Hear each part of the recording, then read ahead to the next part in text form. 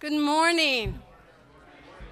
This is the day the Lord has made, and we will rejoice and be glad in it. Amen? My name is Barb Emery, for those of you who don't know me. I assured Pastor Dave that we can still do church while he takes a much-needed vacation. Is that allowed? Yes, it's allowed. All of us have been doing vacation most of the summer, and it is his turn. And he and his family, along with Heather's parents and his parents, are up at Camp of the Woods, about 5.5 hours away, getting some intensive teaching from some great people there and enjoying family time.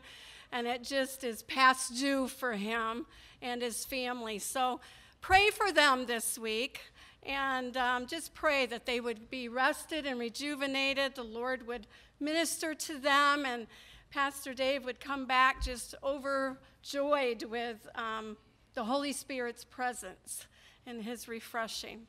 It's good to see you this morning. If you're a visitor, we welcome you to the Finley Lake Church this morning. Good morning. This scripture reading this morning is from 1 Corinthians chapter 15, 50 to 58. I declare to you, brothers and sisters, that flesh and blood cannot inherit the kingdom of God, nor does the perishable inherit the imperishable. Listen, I tell you a mystery.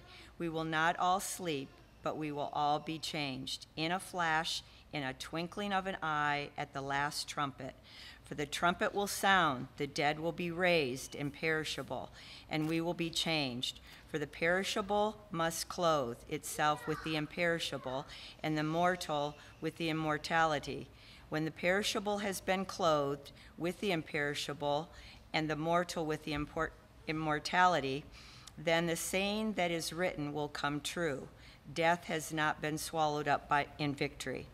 Where, O death, is victory? Where, O death, is your sting? The sting of death is sin, and the power of sin is the law. But thanks be to God, he gives us the victory through our Lord Jesus Christ. Therefore, my dear brothers and sisters, stand firm. Let nothing move you. Always give yourselves fully to the work of the Lord, because you know that your labor in the Lord is not in vain. We have a great privilege and honor this morning to be able to welcome a brother in the Lord. Jeff and I go way back. Come on up, Jeff. Jeff Rotunda, for those of you who don't know him, this is his home church. I prayed with him this morning, and he says, God, it's good to be in my home church, Lord. He has his beautiful wife, April, with him this morning, his oldest son, Gary, and Jeremiah is here, too, back in junior church. Jeff and I were lay leaders together. Oh, my gosh, I don't know, 12 or 14 years ago here. And I said, Jeff, doesn't this bring up memories? He said, yeah, it does. Jeff has built his second home. Building his second home from scratch. He's doing a great job. April is well involved in that. She's done a great job interior, and it's as hard as it is to build homes. You're also serving the Lord, working in ministry. Jeff is executive director 2 years now at the UCAN Men's Ministry in Jamestown. That is a ministry for homeless men. And you've been executive director for 2 years. Been involved in that ministry for 4. And just praying for God to open up a shelter for women and children and families as well. He's had some enemy attacks this week as he's trying to follow the Lord and his will for that to happen in Jamestown. But you have a vision that that would be able to happen in 4 corners of Chautauqua County, north, south, east, and west. And I'll tell you, he's passionate for the hurting and the broken, loves the Lord, and really has a great message for us today. I know Pastor Dave called you, invited you, and he's got a title of Seize the Day, which has been our series, Work to be Done. And there's no better person to speak on this than Jeff. And I know God has been preparing him and laid a message on his heart, but I'd like to pray for you and your family, April and Gary, and all you men, if you can just raise your hands, all of us up here to Jeff, and let's pray over him and see what God is going to do. Heavenly Father, Lord God, I praise you and thank you for our brother Jeff and the way you have been working in him and through him. Lord, all of the years that I have known him, he has loved you with an unending love, been very passionate about serving you and doing your will. You have stretched him and taken him to many different places with lots of experiences, Lord. And now this morning, I pray that your Holy Spirit's anointing would be on him, Lord, that you would speak through him to each one of us, that our hearts and minds would be open to what you have for us through Jeff. We're very excited, and we thank you so much for the word that we're about to receive. Be with April and Gary and Jeremiah as a family. They love you, they praise you, and they serve you. In Jesus' name, amen. Amen, Jeff. He's trying to get used to his cordless or his... No, I just got to make sure I turn it on. Oh, yes. Let's welcome Jeff. No. It's, no, that praise and honor and that those applause go to God and God himself, and through the salvation of Jesus Christ, with the help of the Holy Spirit, that I stand before you, and no other reason why. I was just thinking and coming in just to address the for those who know me, I'm sure most of you are like, man, he has a lot of gray hair. So yes, I'm still in my early 40s, not 50s, as I may look. But the Bible says it's what, a crown of glory, right? And some of you who follow me on Facebook or follow the mission, you know that my hair was purple for about a month and a half, and I didn't think it was ever going to come out because of it was being obedient and showing not only my sons that I'm a man of my word, but also other organizations, as there was some friendly competition happening within the city of Jamestown and other organizations. Options Care Center, which is an organization that helps expectant mothers who are considering abortion to consider the other option of life and truth and what Jesus can do. And so just to throw that out there, the competition was to, during a fundraising day, whoever had the most donations within that time frame, or donors, not money, but donors, the loser had to color their hair either purple for Options Care Center or blue for UCAN City Mission. And of course, I don't want to admit it, but yes, I did lose drastically, but it was worthwhile. So thank you so much for allowing me to be here. I'll try not to drive Anna too crazy with me moving around. I just can't stand still, and I know we try to, as we have moved forward with COVID, that things do change. And hey, I know the live stream is going, so welcome everybody who is watching us on Facebook. And I am truly grateful. So before I go any further, let me open with some prayer here, and we'll go from there. So Father God, thank you so much for this day, for the opportunities that you have given us, that the end journey is set before us, as we already have heard what the mystery is. But that's not the end of where we are called to stop, but to continue on. And help us to discover that today, Father, whether through me or in spite of me this day. May your words, may your truth, may your glory be given today. And we thank you and praise you, Father, in Jesus' name. Amen. So as Barb had mentioned, yeah, I'm the executive director of the UCAN City Mission, the only male homeless shelter in Chautauqua County. And if anybody has read the Post-Journal this week, if you've read Executive Director Jeff Rotunda, said this, this, and this. Yes, that is I. So, and it is all true. But I would not be an executive director if it wasn't for being obedient to the invitation that God gives us, that God has given me. And if you take anything from today, as we talk about Seize the Day, we're going to continue on that. Know that most of the time when you're about to seize the day or seize the moment, it comes from an invitation that God is calling on your heart, and I'm telling you to not ignore it. Listen to it, step forward. And I only stand here because of that invitation. So let's dive in and look at that. So carpe diem is what?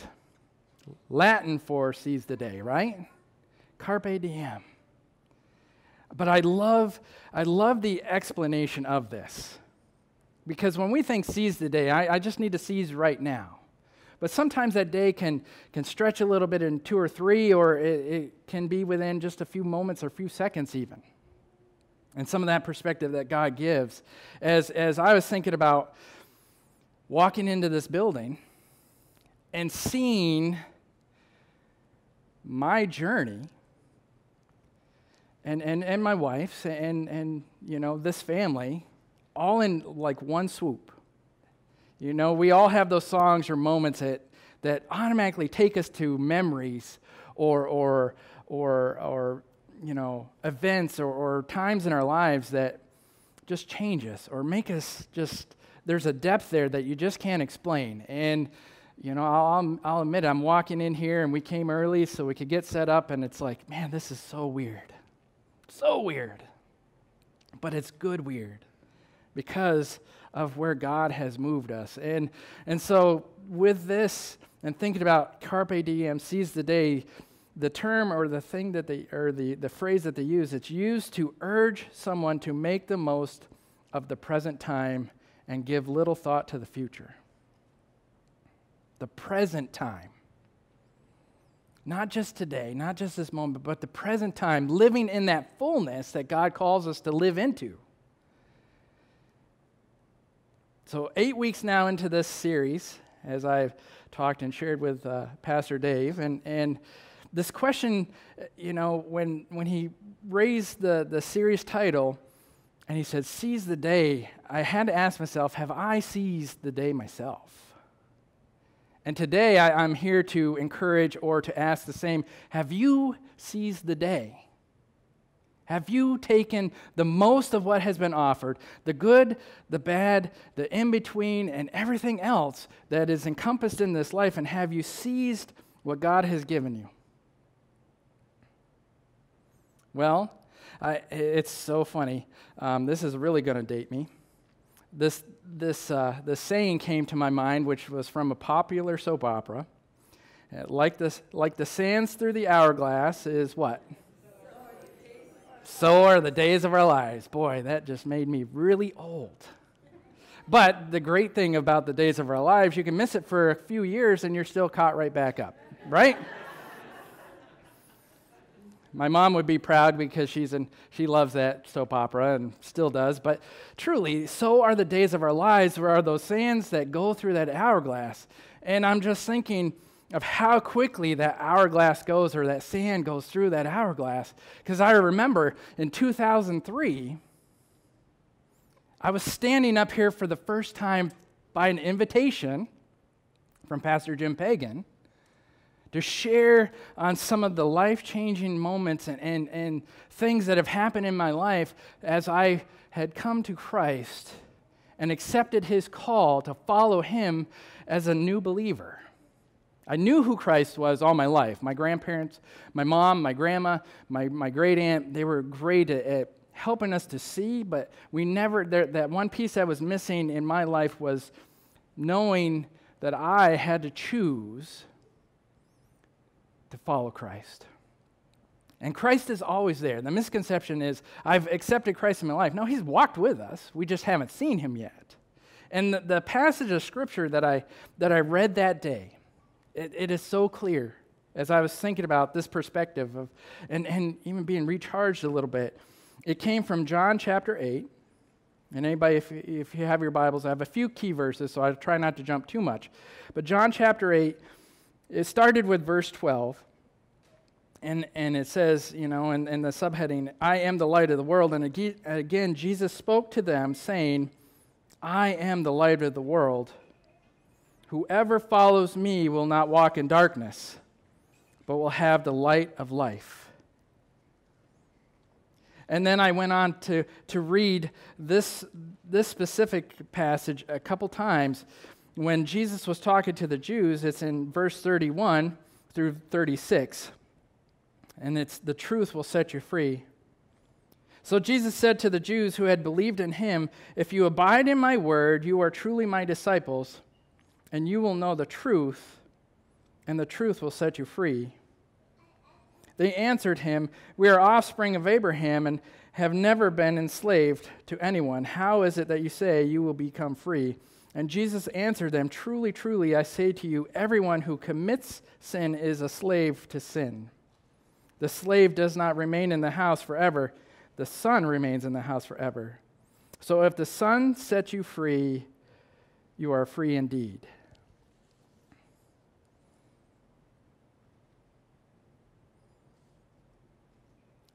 Immediately to my heart came the song Amazing Grace. And just at this time, when that song was sung and played in November, 2003, I was once blind, but now I see. Was. Now to see the love of Jesus Christ, the love to see and the ability to see a whole new perspective of the world. But that to be set free comes by an invitation. Verse 36, so if the Son sets you free, you're free indeed. He invites, and we know through his disciples, he invited them to what? Follow him. Leave everything and follow him.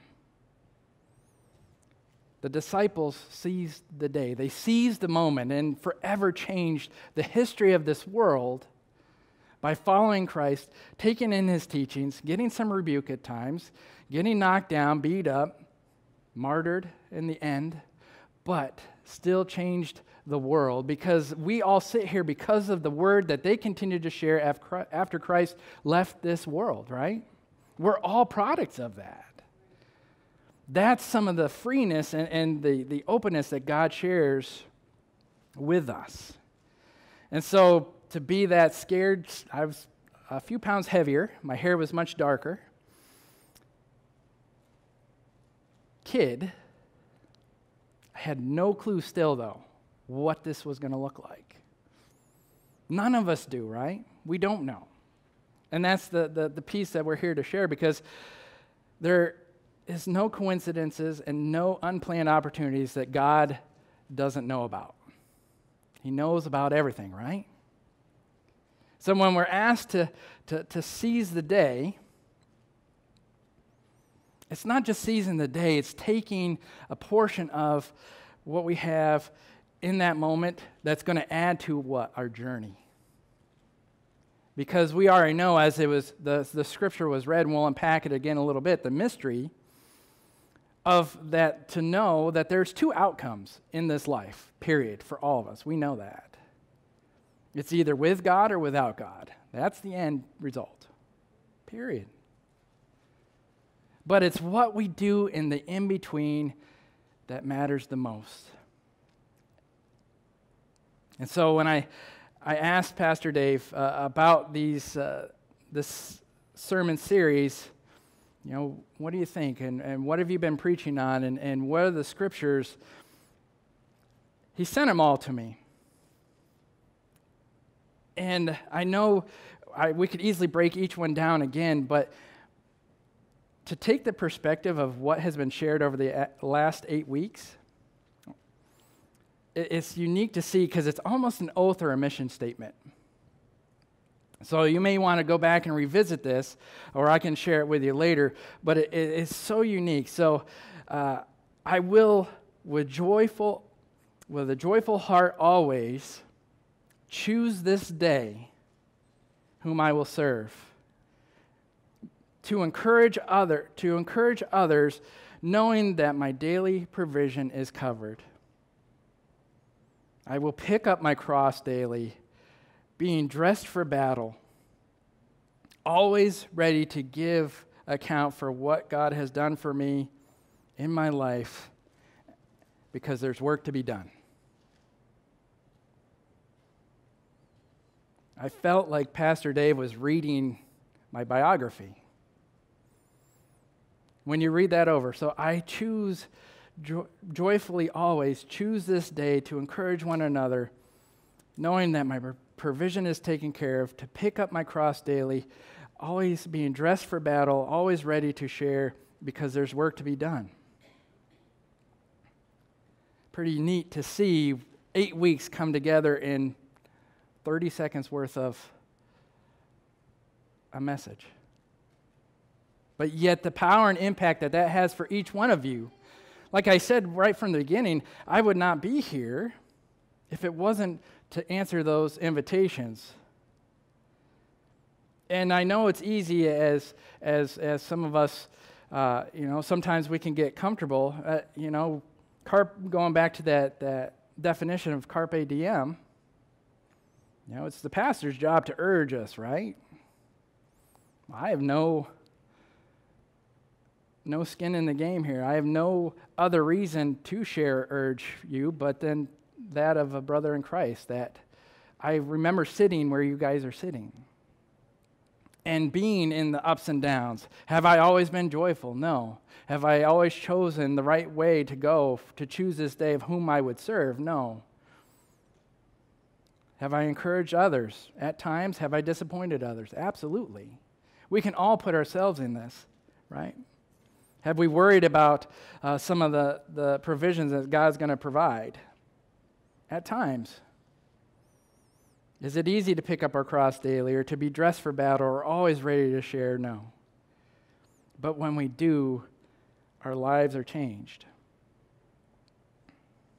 So I'm here today to encourage each one of you to continue to walk and seize the day, but to be willing to step out of your comfort zone when God's calling you to step out of that comfort zone.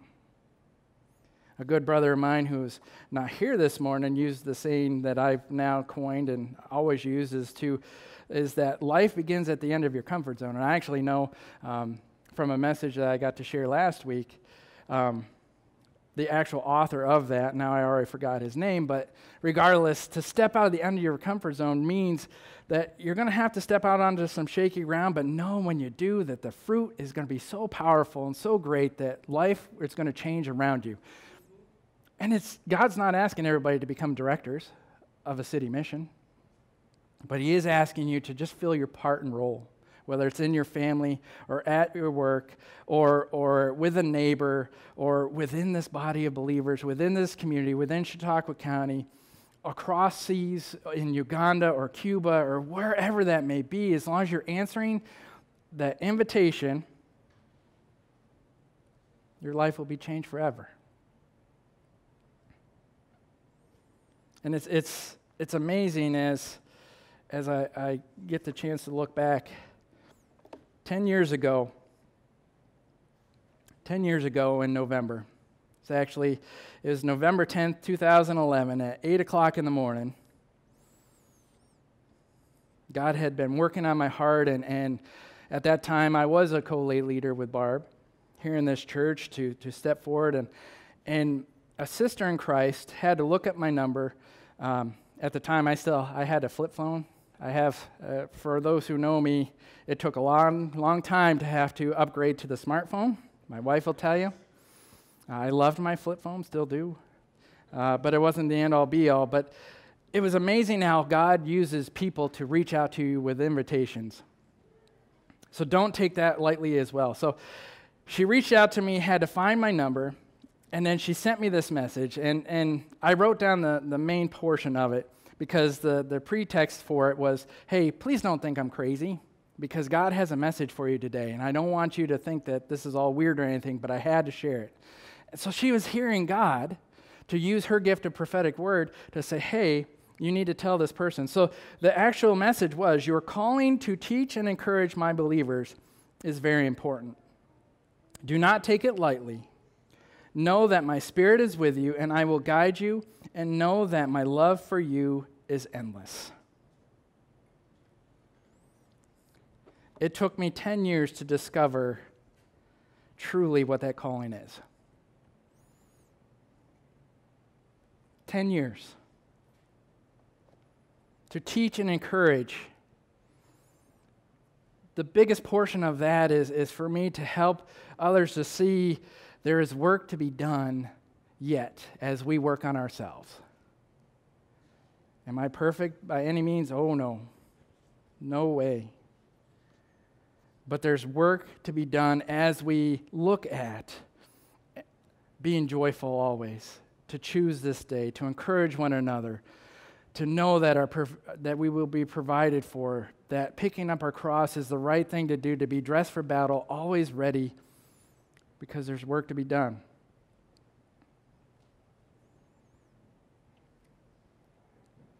And I share this knowing that I'm no different than anybody else. Like I said, there's no gain for me to share this, but only for the kingdom of God. And just to give you a quick perspective of what that looks like in my life, and you could put yourself in whatever that looks like for you. Where was I when I felt this call? Or where was I? Or what did I hear? Or what did I do?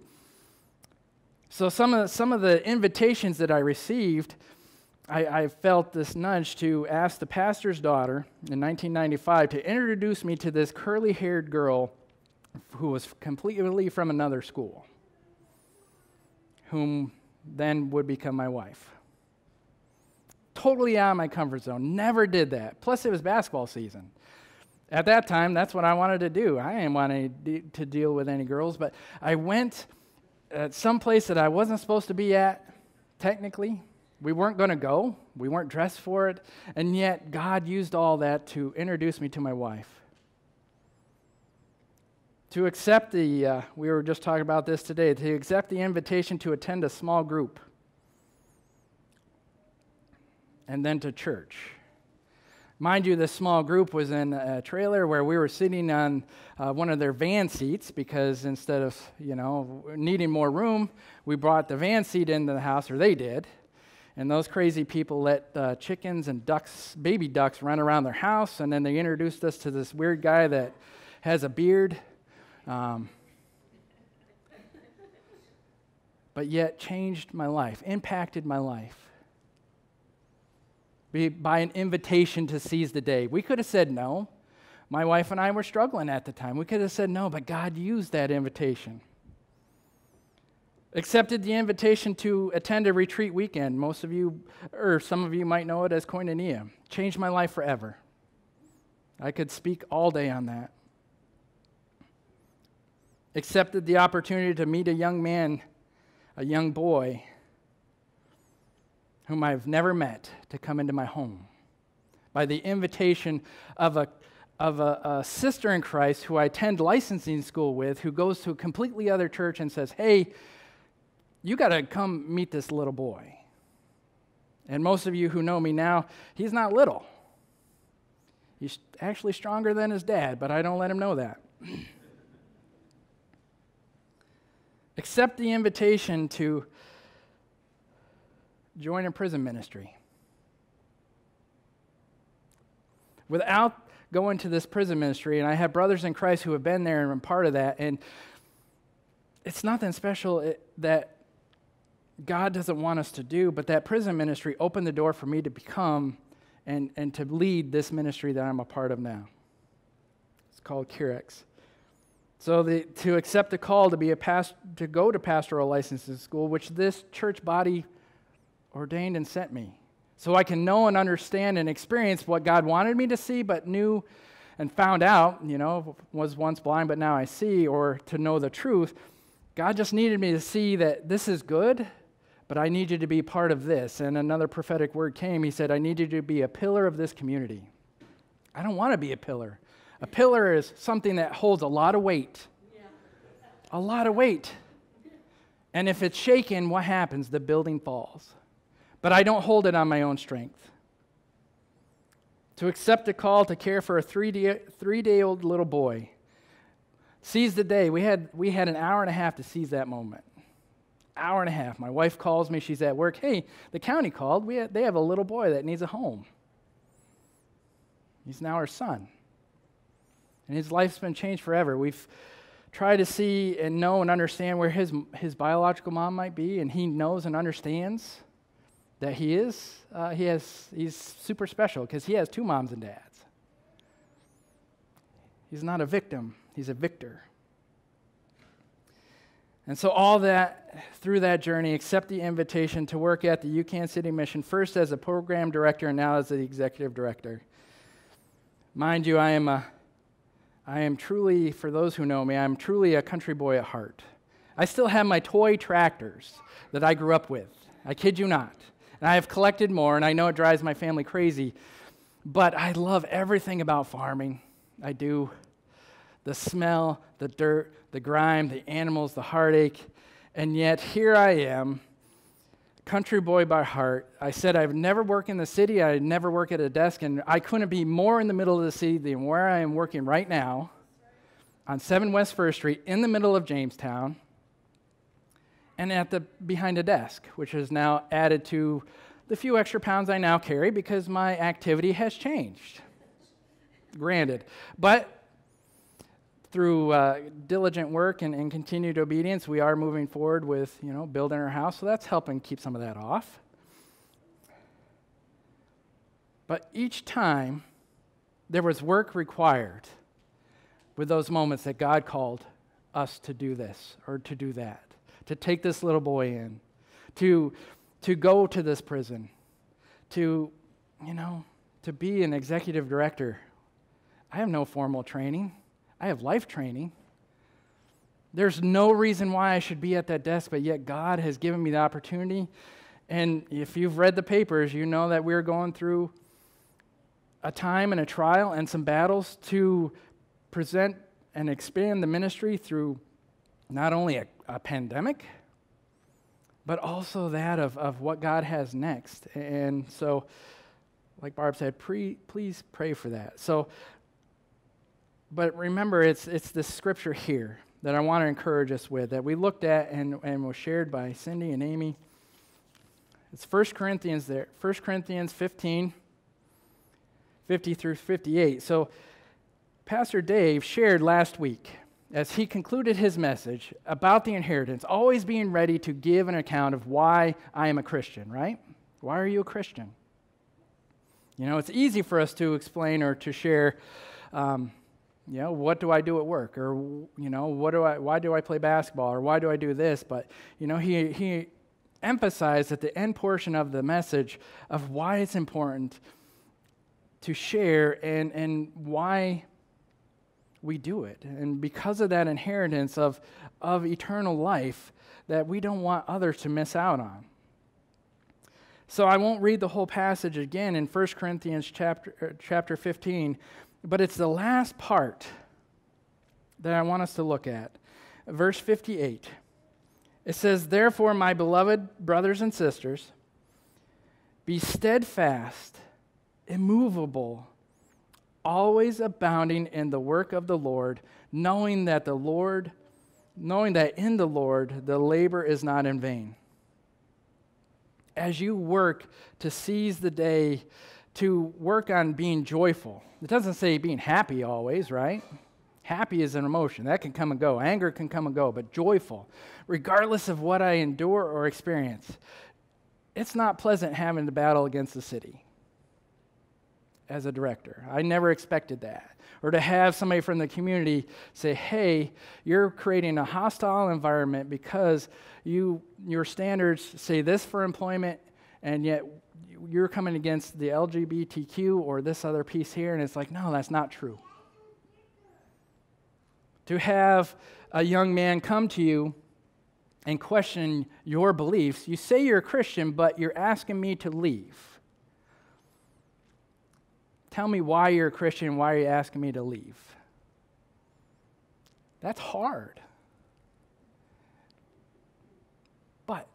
God gives us the answers, and he lets us know, and he fills us with his power, his Spirit, and gives us that opportunity that for that young man, hey, we're holding the standard. Very simple. And the standard doesn't drop. The bar doesn't drop. That's it for everybody across. This gentleman simply was not doing his chore. And we gave him 4 opportunities to just do his chore and clean his bed. How many of us have to clean our own beds and do our chores at home? It was no different, but yet he was taking this as an opportunity because he's hurt and didn't want that accountability that said, well, you say you're a Christian, why are you kicking me out? It's like, no, you made the choice, as we all get that choice, that invitation to follow Christ. He had the invitation and choice to just do his chore, and he would have a home and have a place. Is that easy for me to say, no, you can't stay? Oh, no. Every part of my being, because I want this person to succeed, if I drop that a little bit, oh, it's okay, I would feel good at the moment, but knowing in the end, the long term, that person would not be better than who he is now. But it's not all heartache, because as Pastor Dave had shared, with being ready for the work to be done, so abounding always in the work of the Lord, knowing that that in the Lord you labor not in vain, I would have not have been prepared for a young woman, a mother, struggling from mental health, substance abuse, mother of 4 children who were in the foster care system, just got out of the hospital that day, comes into the mission, which we are all male shelter at this time, and says, I need to be baptized. What do you do with that? You baptize them. You do. Yes, I know and have experienced what it is to be in the pastoral role, but we're all called to what? As disciples, and we'll unpack that in a moment here, as disciples to do what? Go into the world, baptizing them in the name of the Father, Son, and Holy Spirit, and teaching them what Jesus taught them how to do, right? Matthew 28:19-20. This young woman came in and she just knew. She went to a couple churches that weren't available. They weren't closed. Because usually during the week, sometimes the churches are open, sometimes they're not, right? Realistically, the pastor isn't always there. Don't expect him to always be here. We want him to be out learning and teaching and growing and sharing and doing some of his own ministry, right? Not just here of the church. So she came to them and she said, I've never walked down the street. I can drive. I've never come here. I've never thought that. But she knew Jesus Christ had changed her life and said, I need to be baptized. And so after asking several questions, because we're also called to discern, is this person really meaning she needs to be baptized, or is there something else there? But she, after revealing that story and the truth, she knew that, and I knew that she needed to be baptized, and how special and powerful that was, and to bring the staff on, and to see her just in absolute tears, and to see the water flowing over her head. We don't have a submersion tank, but I did my best to just drown her as much as I could with as much water as I could, so she could experience the outside washing that she has received on the inside, right? But that comes by an invitation. We're all called to care for the PPOWs, the poor, the prison, the orphan, the widows, and the sick. And as some of you know, I'm a huge movie buff, and so I've taken this phrase from the original movie of Transformers. It says, fate rarely calls upon us at a moment of our choosing. I know it drives my wife crazy, but it's not fate that rarely calls upon us at a moment of our choosing. It's God rarely calls upon us at a moment of our choosing. So when he's inviting us to seize the day with that work to be done, press into it. But know this, and I can't leave you with all this hope and encouragement, because I remember when Barb and I stood here, were ordained or commissioned as lay leaders. Pastor Roy Miller was here. After the service was here, he said, know this, because you have now stood in the gap and you stand for God in this leadership role, and we're all leaders, by the way, don't discredit that. We're all leaders.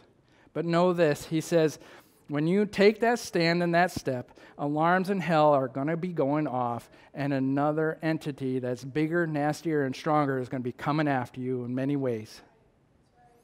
We see it all the time.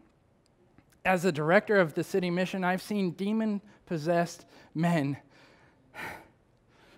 come through who needed some salvation, which is real. I know it sounds crazy, but it's real. That they were just digging and you can't explain it unless you see it. And I got God bumps, not goosebumps, God bumps, because it's the truth. To know when you accept and seize this day, that's going to happen. It's not always going to be hard. It's not going to always be easy. Sometimes we're going to have to journey through the desert alone. Jesus did, but he wasn't alone. We know this because God was always with him, right? If you're going through the desert, know that God will never leave you nor forsake you. Sometimes he takes you to new locations. Like I shared, this is our home church, always will be. And we had some moments in our life where we were walking through the desert and we thought, okay, maybe we'll come back and plug in here. And God's like, no. Old wineskin versus new wineskin. Old shoe, old sneaker versus new shoe. The old skin is not going to work. The old shoe is not going to fit. As much as we wanted to plug in and get back to what is new and good and comfortable for us, he says no. So know that we continue to pray for all of you and are grateful for the journeys that we have walked alongside of you and still walk alongside of you. But know that sometimes you have to go to a new location, which then opened the door for us to be building a new home. And we're grateful for, and as soon as we get a few more things wrapped up, everyone is welcome to come. Because it's not just our home, it's something that God has planned for others to be used. People will question you. Hardest thing ever is to have somebody ever question your faith.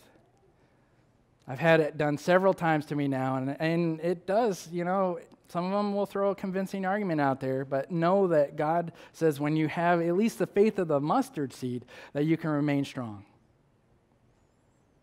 But all that takes work by trusting in him. We have work to do as we seize that day. Always abounding in the work of the Lord, knowing that the Lord your God, in the Lord your God, labor is not in vain. And know that your struggles can be a blessing to others. We grow from those struggles.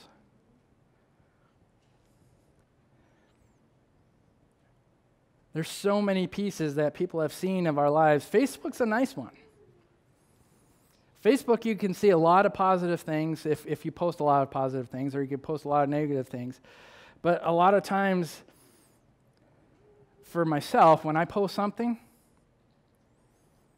I may have struggled through things, but know that it's a blessing that I needed to share with others. I know a lot of you have followed the process of us building this house. We built one once already, and I know a lot of blood, sweat, and tears. Where's Archie? A lot of his blood is into that house right now because he smashed his hand first and foremost from our original home. But now we're moving forward with a second home. But even though the struggles have been there, people, wow, look at your home. You get to see the end result, but know this, it was not easy, right? And I use that analogy because when you step forward to start building or working in the ministry or doing what you need to do that God calls you to do, there will be struggles, there will be trials, but God will help and see you through. So as I conclude and wrap up here, I have one final scripture for you. It comes from Luke chapter 9, verse 62. The cost of following Jesus. He shares in the first part here about having no place to, foxes have holes, the birds of the air have nests, but the Son of Man has no place to rest his head. Another person came, hey, this person passed away, and he said, let the dead bury the dead. He's calling upon our hearts here, but this final piece, Verse 62, Jesus said to him, "No one who puts his hand to the plow and looks back is fit for the kingdom of God." Is fit. Some translations say fit for the service of the kingdom of God. New International, American Standard, and I think New Living Translation all say fit for the service of the kingdom of God. It doesn't say that you can't not be with me in heaven. But if anybody knows, with the olden days, if you're holding onto a plow and you look back, what's going to happen? Well, better yet, if you're driving along in your car, how many people do this? You're driving along in your car and you see something alongside the road and you turn your head, what happens? Your car follows where you're usually looking, right? God wants us to be on that straight and narrow path. When we're putting the furrows and we're putting in the work, God says when you're accepting the call of Jesus Christ, there's work to be done, but don't veer off and don't look and get distracted about trying to look back. I can't come back to where I was in 2003. Too much has happened now. But I can move forward, and like I said, each one of you are a person, each one of you, even now today, for those who don't know me and who don't know my wife and don't know our journey, you're still a part of it. And one day when we're all worshiping at the feet of Jesus Christ, how much cooler will it be to share those stories and, I never knew this was that, or this happened, but yet, look, here we all are. But when you accept the call, know there's work to be done. The work that we just need to do is just do the next right thing. That's work. Just do the next right thing. Seize this day. Join me in prayer if you would, please. Father God, there are so many journeys here in this place that are represented. Some of these journeys, Father, I know that I've seen firsthand and walked side by side with joy, with laughter, with tears, with hurt, with struggle, with healing, with woundedness, and yet, Father, you have given us the opportunity to walk it. And today, Father, you call us to seize this day, to know, to be joyful always, Father, and to move forward and to be ready. Father, I pray for my family here, that stepping out of these doors, they're able to seize whatever comes forth, good, bad, or indifferent, to know that the work that you have set forth, you will not leave us nor forsake us, and that we can move forward confidently. I am so grateful for you, Father. I'm so grateful for this family. I pray a hedge of protection over each one here, physically, mentally, emotionally, spiritually. And for those who have maybe at home or who weren't able to be here, I pray the same as well. And as I prayed this morning, Father, I'm grateful and thankful, and I pray for those who have been here before us, those who are with us now, and those as this ministry continues who are yet to come because of your invitation and our acceptance of Seize the Day. Thank you, Father. In Jesus' name, amen. So as Sister Barb said, seize the day. May the Lord be your vision always. Regardless of where you may be or what you may encounter, know that the enemy isn't happy with the work that's being done, but he has no foothold or no toehold over what God can do and has you protected. Go in that strength each and every day through the salvation and blood of Jesus Christ with the help of the helper that he promised and has sent, that of the Holy Spirit each and every day. Go in peace and be blessed. Amen.